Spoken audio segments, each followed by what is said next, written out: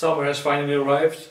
It's about 25 to 29 degrees this week, which is not exceptionally hot of course, but it's just a bit too warm for my likes. I prefer 15 to 20 degrees to work in. And you'd say it's Italy, so hot weather guaranteed. But that's why I like this spot a lot, because it has a microclimate, and in winter it's about 5 degrees warmer here than in the valley, and in summer it's about 5 degrees colder here than in the valley, so it's nicely balanced. Yeah. So let's see this week. We're going to make the little windows in the barn, and then yeah, let's see what else we can do.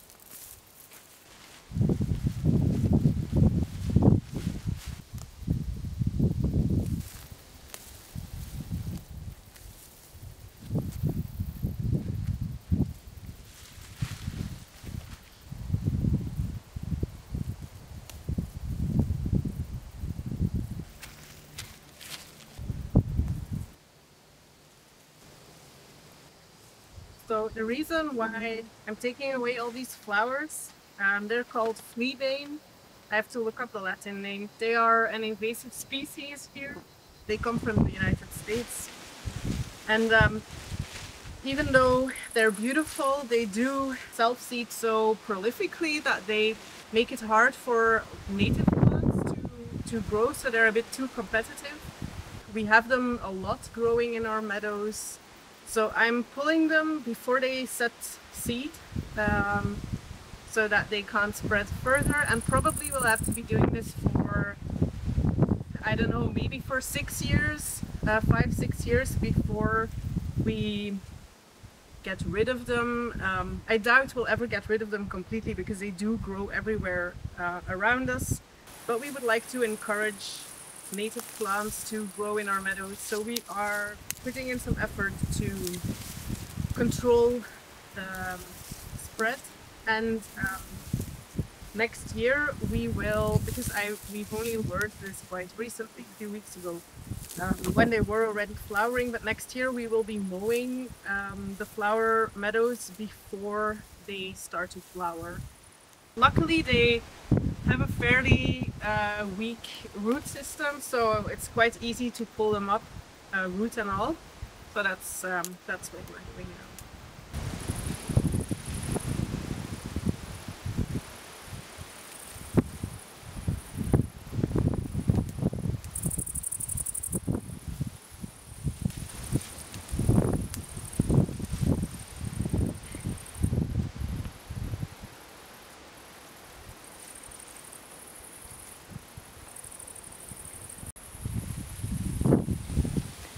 They've got quite distinctive white flowers with a yellow heart, with very narrow, spiky flower leaves. The leaves on the stem are quite long and pointy, while the rosette has broader, more rounded leaves. The young leaves are edible, and they taste a little bit like radish, but they're also quite hairy, which makes them less pleasant to eat raw. I haven't yet tried cooking with them. Perhaps that's something for next spring. Wildflowers that we want to encourage to grow include St. John's wort, mullein, blue cornflower, maiden's tears, common chicory, just to name a few that are currently flowering. Because I know some of you will ask about whether we have ticks here, the answer to that is yes. And the reason why I'm going into the tall grass wearing a skirt anyway is because I have noticed that regardless of what you wear, they still find a way to get in. And I notice them much quicker when wearing shorts or a skirt than wearing long pants. They also tend to be more active in the early spring when the grass is still green and juicy, and less so now that it's all turning yellow.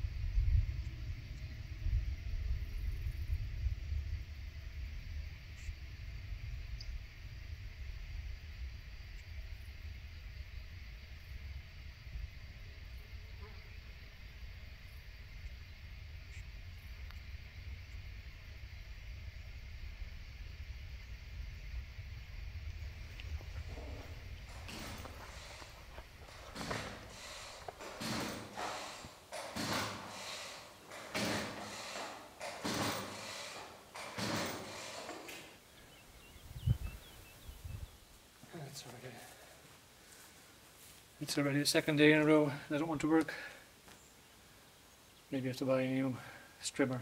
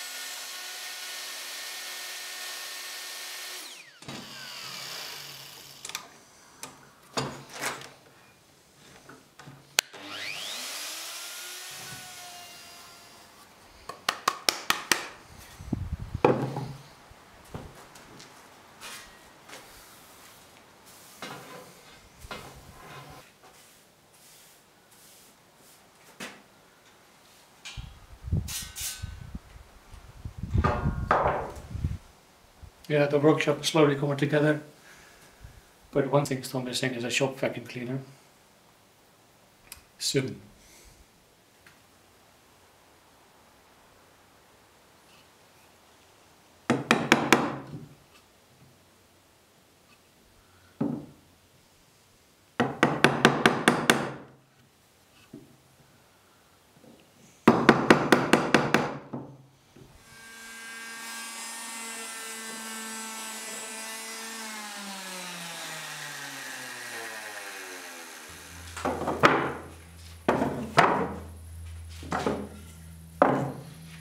There we are, 4 window frames done.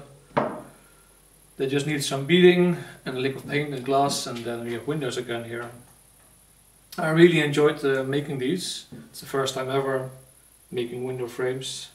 I've never worked much with wood either, but you know, it was fun to do. Yeah, it's a pity I didn't take into account the width here of the rebate rabbit space for the glass, so the dowels I had to cut into them. but they're still sturdy enough.